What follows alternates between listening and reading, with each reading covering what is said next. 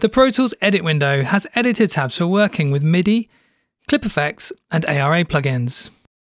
Editor tabs appear in a strip along the bottom of the edit window, providing a fast way to open and switch between active editors.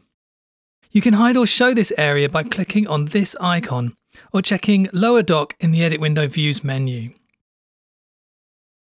The dock has a View Selector menu to the left, where you choose which editors are shown. You can also reorder the tabs by dragging left or right.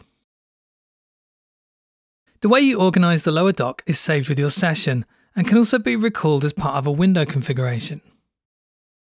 The clip effects and ARA tabs can be detached as separate windows.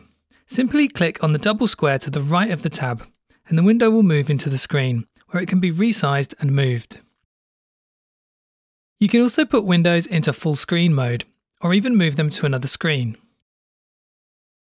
Detached editors are also accessible from the Windows menu. To keep a detached editor window on top, click the pop-up menu and select the option. The Edit and Mix windows will now always stay behind the detached editor window. To reattach the window to the dock, click the Dock to Edit window icon in the top bar of the editor. You can quickly hide and show a detached editor window by clicking the icon in the tab. Clicking the plugin name in the tab will hide and show the docked editor. The MIDI editor behaves slightly differently and doesn't have a detach icon. This is because the MIDI editor has a dedicated window that can be opened at the same time as the docked editor. The Pro Tools Editor's dock reduces clutter and gives you flexibility to organise your working environment.